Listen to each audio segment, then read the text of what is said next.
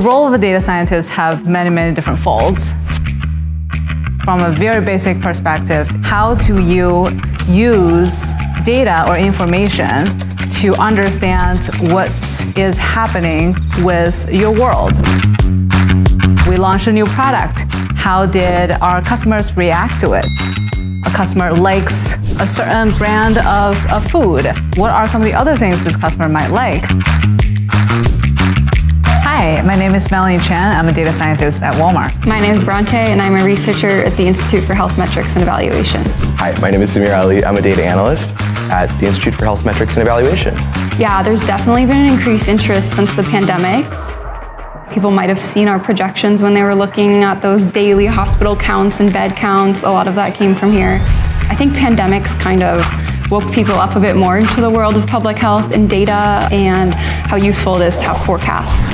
Data science is really a very wide range of skills that got combined into one role. There really is no one avenue. I've come at it from more of a health background, and that was what interested me and got me to where I am. But just as well, you could be interested in finance, you could be interested in the weather. Whatever you're passionate about, it could be, you could apply it to music and work for some sort of listening algorithm. Yes, that is part of what data scientists do. I really like working on climate-related health issues. There's a lot of kind of speculative ideas of what's going to happen under climate change, but we try and take a lot of those questions and turn them into numbers.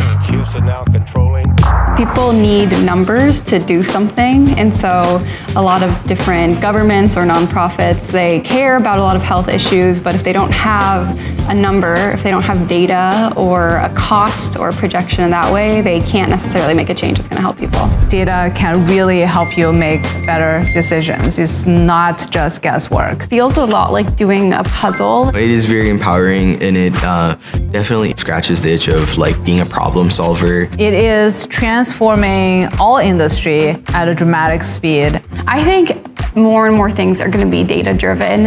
Data can help us with efficiency in so many different ways. One very good example is counting inventories. Understanding the exact quantity of items is actually not really a trivial task. So one thing we do with data science is to use technology like, for instance, computer vision, that instead of having to manually count, you can use camera footage to understand what are the things on the shelf. I hope that as data science continues to grow and that more people are involved and they work in this field, that it will continue to show policymakers and those that are not necessarily numerically savvy good based information about how they should act and how we can continue to act to live healthier and fuller lives.